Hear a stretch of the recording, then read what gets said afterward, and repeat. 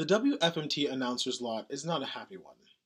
In addition to uttering the sibilant, mellifluous cadences of such cacophonous sounds as Hans Schmidt-Isserstedt, Carl Schuricht, Nicanor Zabaleta, Hans Knappertsbusch, and the Hammerklavier Sonata, he must thread his vocal way through the complications of La Orchestra de la Suisse Romande, the Concertgebouw Orchestra of Amsterdam, the Leipzig Gewandhaus Orchestra, and other complicated nomenclature.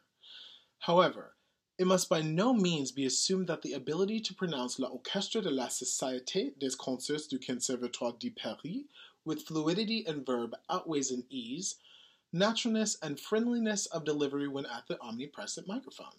For example, when delivering a diatribe containing Claudia Muzio, Beniamino Gigli, Hetty Plumacher, Giacinto Prandelli, Hilde Ro, and Lina Pagliughi, 5 out of 6 is good enough if the 6th one is mispronounced plausibly.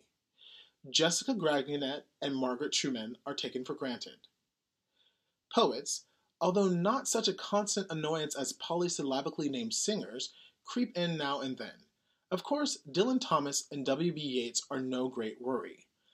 Composers occur almost incessantly, and they range all the way from Albans, Alphen, and Ulrich, the Wolf, Ferrari, and Zeissel.